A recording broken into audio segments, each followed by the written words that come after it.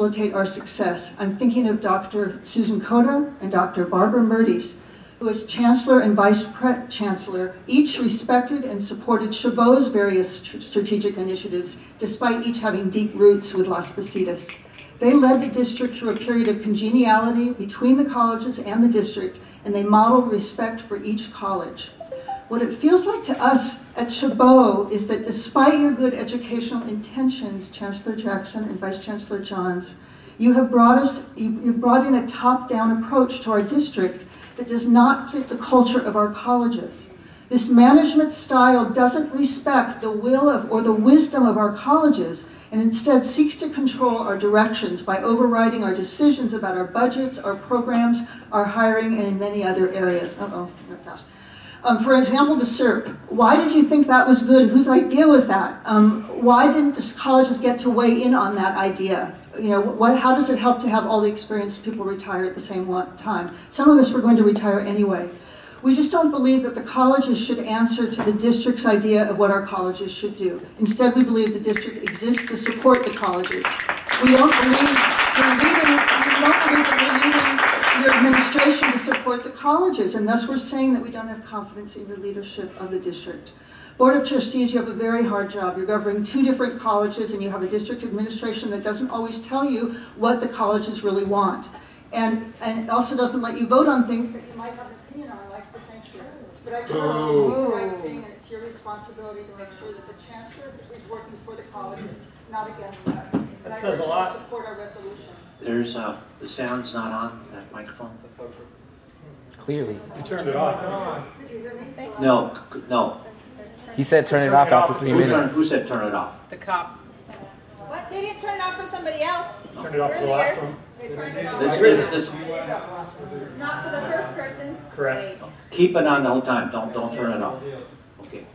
Hold on. Could you repeat Can I the just- last sentence? Thank you. I just wanted to say that, did you hear about that Board of Trustees have a very hard job. You're governing two different colleges. You're not always getting all the information from the district about the colleges. You're not being allowed to vote on things that you have an opinion on, like the sanctuary. But I trust you to do the right thing. It's your responsibility to make sure that the Chancellor is working for the colleges and not for us, not against us. And I urge you to very seriously consider our resolution.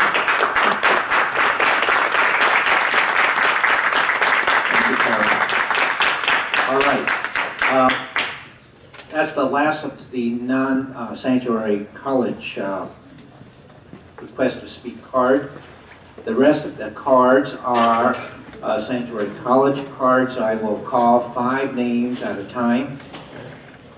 Crystal Burgess is the first speaker, followed by Diana Puga. Next, third person is Kay Fisher. The next person is Justino Danella. And the fifth speaker is Janessa Villanueva. Those are the 5 speakers. You can please line up, come up to the podium. First speaker is Crystal Burgess.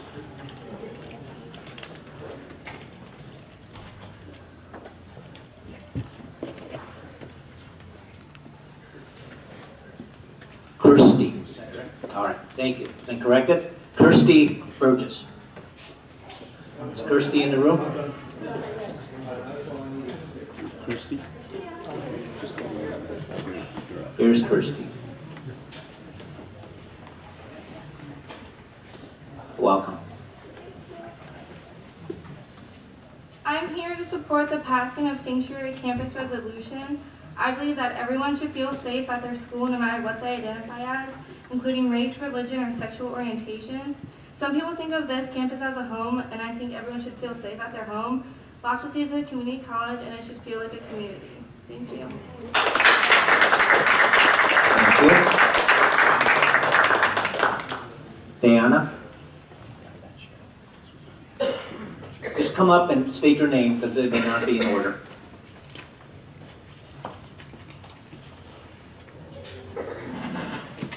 Hello, my name is Vanessa Villanueva. I am a current student here at Las Positas, and I'm here to support the Chabot and Las Positas becoming a sanctuary, safe campus for all religions, races, and sexual orientations. Thank you. Thank you. Next speaker, state your name, please. Good evening, my name is Kay Fisher. I teach ethnic studies at Chabot College. I advise a student club called the Stay Woke Collective, and I wanted to share that I am a daughter of an immigrant parent. Today I'm here to continue my advocacy for the sanctuary resolution. First off, I wanted to thank the board members for finally putting this resolution on the agenda and the resolution that LPC has put forward. I understand that for today's meeting, the resolution will be a discussion item only, but I hope that you will consider the following and push forward with voting for the sanctuary resolution as is when you make an action at next month's meeting. Today I wanted to address a few points about the California Values Act and to convince you that the Chabot College Sanctuary Resolution has many important and valid points that SB 54 does not address and therefore should be passed. There are actually quite a few exceptions that a lot of the media press coverage haven't covered in terms of state and law enforcement agencies, including schools and security officers, from cooperating with federal ICE agents. Due to time, I won't name all of them, but I will name a couple that I think are alarming. First, that the California Department of Corrections and Rehabilitation would be exempt from the provisions in Senate Bill 54. And secondly, any California law enforcement agency could provide ICE with a person's criminal record and allow immigration agents to interview people inside county jails and state prisons. Secondly, I wanted to remind you of the language inside the Tri-Senate Chabot College Sanctuary Resolution. It really takes an extra step forward in declaring, beyond just declaring public schools as a safe zone. And I wanted to bring your attention to a few of those points. The first is the document, the Sanctuary Resolution brings up that besides undocumented immigrants who are targeted by policies coming out of the current administration, other groups are also targets of hateful and oppressive policies such as Muslims, women, poor people, and transgender people. Furthermore, it brings attention to the fact that there has been an increase in hate crimes that target these communities. The resolution recommits to creating a school environment free of discrimination, hate, and violence. And most importantly, it highlights on action items that we are going to commit to as a district, including advocating for immigrant women's LGBTQ rights and racial justice for communities of color from the local to federal levels, to train faculty and staff around FERPA, to earmark resources that support students such as mental health, legal counseling, campus activities around diversity and social justice training, tuition assistance to students whose financial aid is impacted due to having an undocumented status, such as identifying and promoting scholarships that don't require proof of citizenship or residency, and family planning services and access to contraceptives to women impacted by federal policies. Lastly, I wanted to encourage you to please hold the next board meeting at Chabot College. We haven't had that this semester.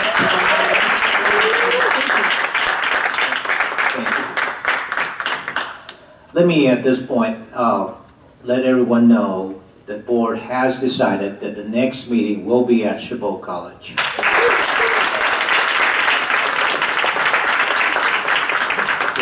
And before the next speaker starts, I'd like to call on the next 5 speakers so they can start lining up. Sunny Alvarado, Joan Cortez, Lorenzo Calavaro, and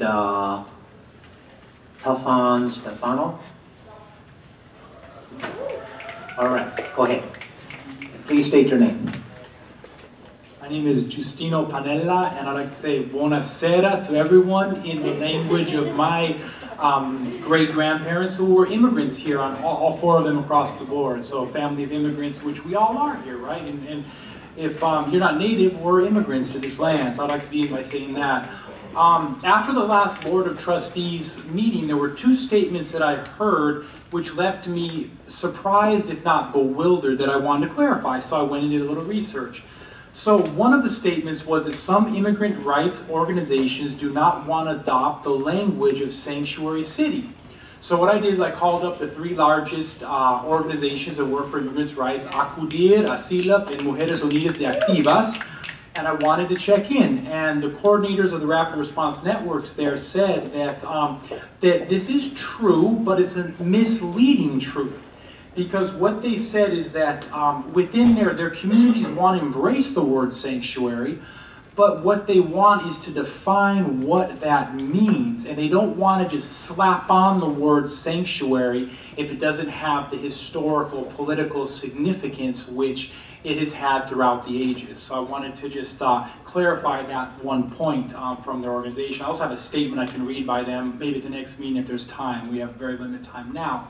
So, the next point I wanted to bring up, which was also left me bewildered, is that there's support of the, there was said that the support of the California Value Act, that it was taking a more grandiose road to use the California Values Act as opposed to calling it a sanctuary state. And so I want to look a little bit and see what's the difference here. And basically, it comes down to the California Sheriff Association lobbied Jerry Brown, basically to water down the bill. There are now over 800 ways in which the police can collaborate with ICE. This includes misdemeanors. ICE still has access to jails. So what that brings me, in my mind, it's kind of like a two-tiered system, right? It sounds a little bit like Jim Crow in certain ways. It's like, imagine your son or your daughter could be deported because they committed a misdemeanor. That's what it's saying. And that really saddens me. So when I think of like, what's high roads, what are low roads, to me, it's really unfortunate that it's the California Values Act and not the California Sanctuary State. So, continuing on, looking at time, that's about time, but I'll say a couple other things. I think we all in the room should look